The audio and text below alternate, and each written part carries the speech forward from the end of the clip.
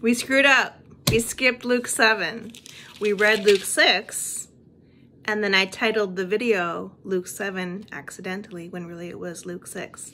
And then we read Luke 8. So we have skipped Luke 7, so we have to go backwards. Sorry about that. The faith of the centurion. This is Luke 7 officially. Anyway. When Jesus had finished saying all this to the people who were listening, he entered Capernaum.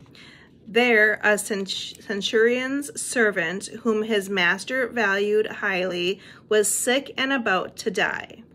The centurion heard of Jesus and sent some elders to the Jews to him, asking him to come and heal his servant. When they came to Jesus, they pled earnestly with him. This man deserves to have you do this because he loves our nation and has built our synagogue. So Jesus went with them. He was not far from the house when the centurion sent friends to say to him, Lord, don't trouble yourself, for I do not deserve to have you come under my roof. That is why I did not even consider myself worthy to come to you. But say the word, and my servant will be healed. For I myself am a man under authority, with soldiers under me. I tell this one, go, and he goes, and that one, come, and he comes. I say to my servant, do this, and he does it. When Jesus heard this, he was amazed at him, and turning to the crowd following him, he said, I tell you, I have not found such great faith even in Israel. Then the man who had been sent returned to the house and found the servant well. Jesus raises a widow's son.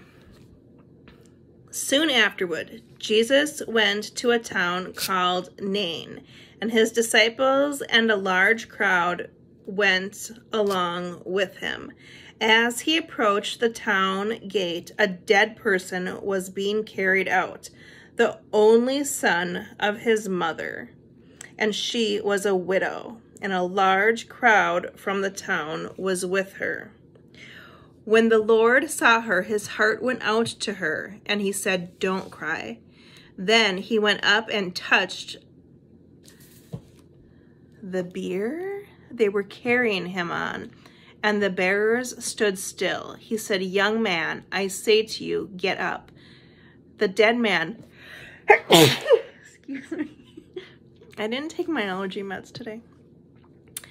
The dead man sat up and began to talk, and Jesus gave him back to his mother. They were all filled with awe and praised God. A great prophet had appeared among us, they said. A great prophet has appeared among us, they said. God has come to help his people. This news about Jesus spread throughout Judea and the surrounding country. Jesus and John the Baptist.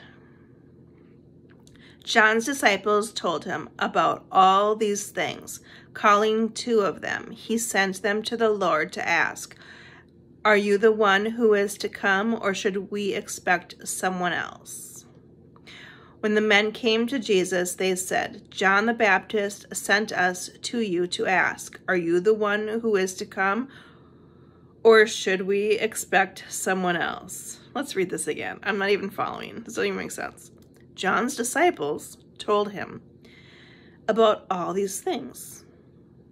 John's disciples, not Jesus's. There we go. John the Baptist's disciples, I get it now. John's disciples told him about all these things. Calling two of them, he sent them to the Lord to ask, are you the one who is to come, or should we expect someone else? When the men came to Jesus, they said, John the Baptist sent us to you to ask, are you the one who is to come, or should we expect someone else? At that very time, Jesus cured many who had diseases, sicknesses, and evil spirits, and gave sight to many who were blind. So he replied to the messengers, go back and report to John what you have seen and heard. The blind receive sight, the lame walk, those who have leprosy are cleansed, the deaf hear, the dead are raised, and the good news is proclaimed to the poor. Blessed is anyone who does not stumble on account of me." After John's messengers left, Jesus began to speak to the crowd about John. "What did you go out into the wilderness to see? A reed swayed by the wind? If not, what did you go out to see? A man dressed in fine clothes? No, those who wear expensive clothes and indulge in luxury are in palaces. But what did you go out to see? A prophet? Yes, I tell you, and more than a prophet. This is the one about whom it is written, 'I will send my messenger ahead of you, who will prepare your way before you.' I tell you, among those born of women, there is no one greater than John. Yet the one who is least in the kingdom of God is greater than he." All the people, even the tax collectors, when they heard Jesus' words, acknowledged that God's way was right because they had been baptized by John. But the Pharisees and the experts in the law rejected God's purpose for themselves because they had not been baptized by John. Jesus went on to say, "To what then can I compare the people of this generation? What are they like? They are like children sitting in the marketplace and calling out to each other. 'We played the pipe for you, and you did not dance. We sang a dirge, and you did not cry.' For John the Baptist came neither eating bread nor drinking wine, and you say, 'He has a demon.' The Son of Man came eating and drinking, and you say, 'Here is a glutton and a drunkard, a friend of tax collectors and sinners.' But wisdom is proved right by all her children." That reminds me of something one of my pastors said today in church. Somebody in the audience said it about how Jesus hung out with the tax collectors and the sinners. And then the pastor had a comment about how Jesus does that. So, and we as Christians should do the same, or shouldn't be like repulsive to the average Joe or something. I wish I could remember how he worded it. It was so good, what the comment that he had after they were talking about that. I can't remember the way he said it, but it was so good. Anyway.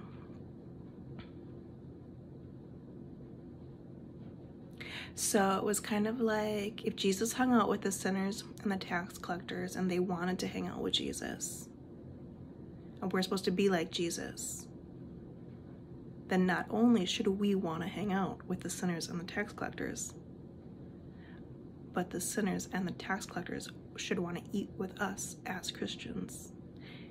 And we shouldn't be the kind of Christians who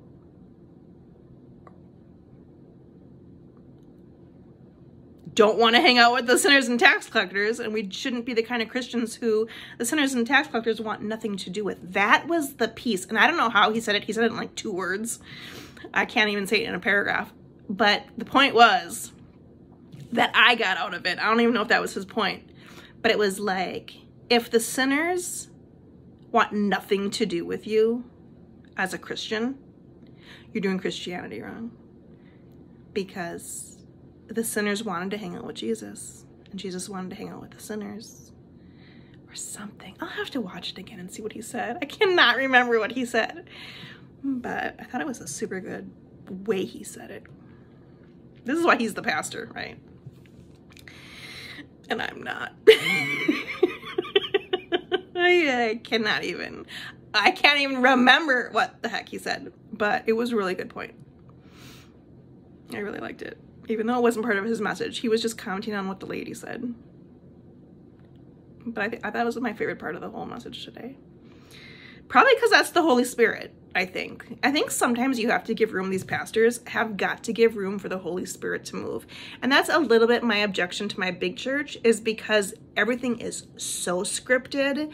And I get what I like about the big church, and now we're off topic again, but what I like about the big church is they are the majority of the time tailoring their message to apply to everybody, right? And there's plenty of room for the Holy Spirit to like get in that pastor's message.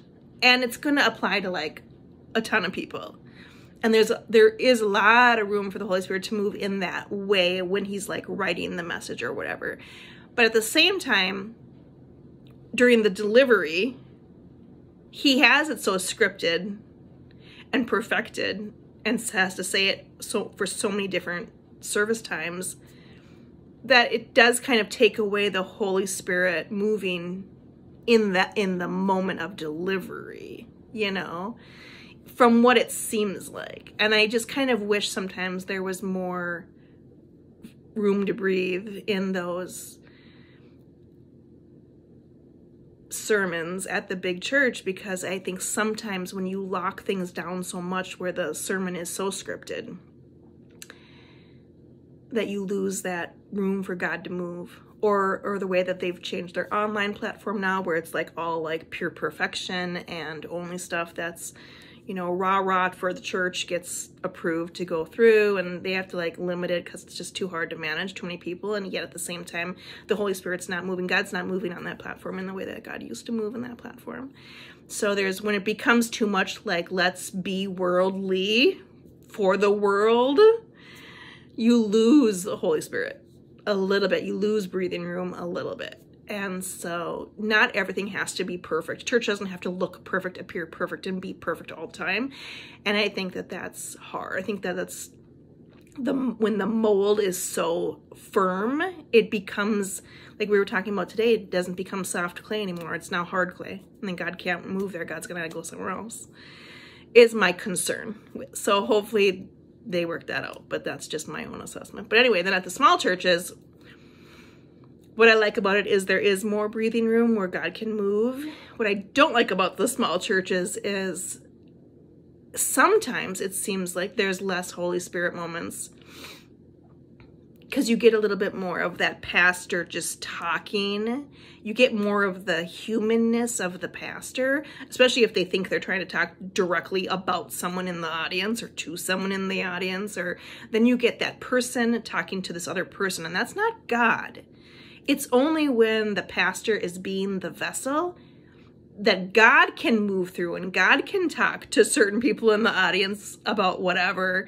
And the pastors should be oblivious. They shouldn't necessarily know, because that's between God and that person, right? Now that's, the Holy Spirit can be moving in that way, and it can make church impactful for the however many people in the audience. But when you have too much of the pastor knows their people so well, and now they're speaking directly to their people, the Holy Spirit's not doing it. That's not God. The people aren't sitting in the audience like, oh, God spoke to me today. They're like, that pastor's doing something.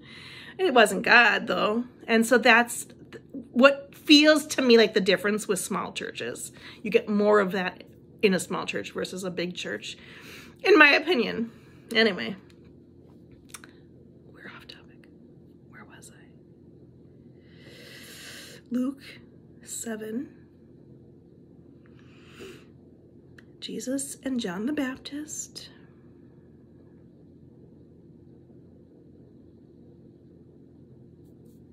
For John the Baptist came neither eating bread nor drinking wine, and you say, he has a demon. The Son of Man, meaning Jesus, came eating and drinking, and you say, here is a glutton and a drunkard, a friend of tax collectors and sinners. But wisdom is proved right by all her children. Jesus anointed by a sinful woman. This is the last section in Luke 7, which we completely skipped over somehow. I don't even know how. Probably because I have highlights in here. I probably thought we'd already read it, but that was clearly me a different day. All right, Jesus anointed by a sinful woman. When one of the Pharisees invited Jesus to have dinner with him, he went to the Pharisee's house and reclined at the table. A woman in that town who lived a sinful life learned that Jesus was eating at the Pharisee's house, so she came there with an alabaster jar of perfume. As she stood behind him, at his feet weeping, she began to wet his feet with her tears. Then she wiped them with her hair, kissed them, and poured perfume on them. When the Pharisee who had invited him saw this, he said to himself, if this man were a prophet, he would know who is touching him and what kind of a woman she is, that she is a sinner. What an a-hole. Let's just be honest, like, seriously. All right. Jesus answered him, Simon, I have something to tell you. Tell me, teacher, he said. 2 people owed money to a certain moneylender. One owed him 500 denarii and the other 50. Neither of them had the money to pay him back, so he forgave the debts of both. Now which of them will love him more? Simon replied, I suppose the one who had the bigger debt forgiven. You have judged correctly, Jesus said. Then he turned toward the woman and said to Simon, Do you see this woman? I came into your house. You did not give me any water for my feet, but she wet my feet with her tears and wiped them with her hair. You did not give me a kiss, but this woman, from the time I entered, has not stopped kissing my feet. You did not put oil on my head, but she has poured perfume on my feet. Therefore, I tell you, her many sins have been forgiven, as her great love has shown. But whoever has been forgiven little loves little. Forgiven a lot loves a lot. That's not in there. I added it. Then Jesus said to her, Your sins are forgiven. The other guests began to say among themselves, Who is this who even forgives sins? Jesus said to the woman, Your faith has saved you. Go in peace. That's awesome. I cannot believe we skipped Luke 7. Now is Luke 8, parable of the sower, which we read today. Lamp on a stand. Mother and brothers. Jesus calms the storm, restores a demon-possessed man, raises the dead girl and heals a sick woman. And then next is Jesus sends out the 12. So that's Luke 9. Next. All right. That's it. Have a good day. Bye.